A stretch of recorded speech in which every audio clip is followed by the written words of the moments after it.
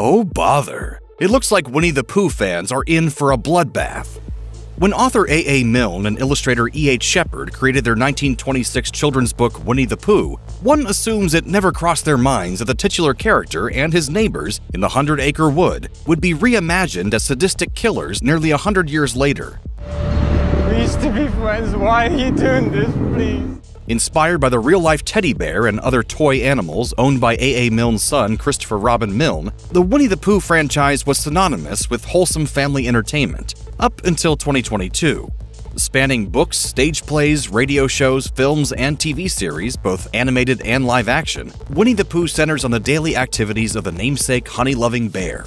A naive yet gentle creature, Pooh spends most of his time learning valuable life lessons while getting in and out of trouble with his friends. Their ranks include the plucky Piglet, anxious Rabbit, downbeat Eeyore, boisterous Tigger, and their sole human companion, an ever-patient, soft-spoken boy by the name of Christopher Robin. This is sort of a nothing thing we're doing right now. I wish it could last forever.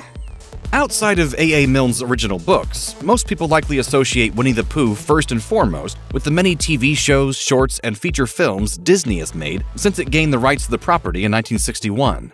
Most of these projects have taken on the form of pleasantly colored animated works full of cheerful songs and whimsical merriment. Save for one-off moments of spooky strangeness like the Heffalumps and Woozles musical number from the 1977 movie The Many Adventures of Winnie the Pooh.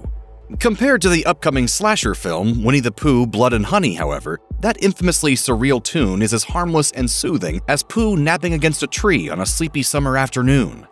You know, you're the first person I ever shown this place to. Winnie the Pooh, Blood and Honey was announced in early 2022, shortly after A. Milne and E. Shepard's original novel entered the public domain at the start of the year. While the Mouse House still retains the exclusive rights to its specific version of Winnie the Pooh and his friends, Blood and Honey writer-director Rhys Frake Waterfield and production company Jagged Edge Productions are free to revamp the characters as they deem fit. And how have they chosen to do so? Blood and Honey sees a grown-up Christopher Robin, played by Nikolai Leon, heading off to college in a plot that, at first, seems like it was lifted right out of Toy Story 3.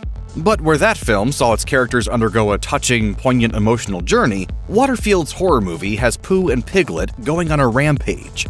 The filmmaker explained the logic behind this story in a May 2022 interview with Variety, stating, "Christopher Robin is pulled away from them, and he's not given them food.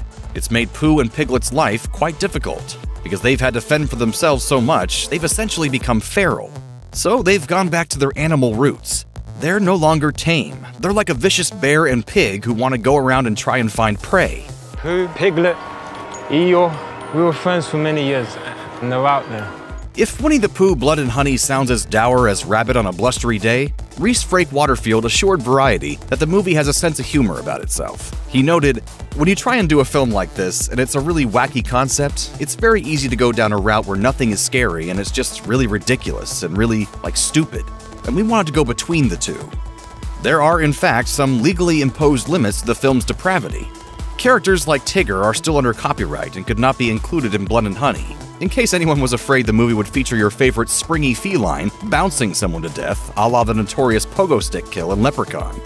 Pooh will also be swapping out his famous red top for a lumberjack shirt to better set him apart from the Disney version.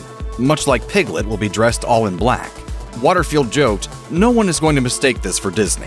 When you see the cover for this and you see the trailers and the stills and all that, there's no way anyone is going to think this is a child's version of it." Winnie the Pooh, Blood and Honey is scheduled to open in theaters on February 15th, 2023.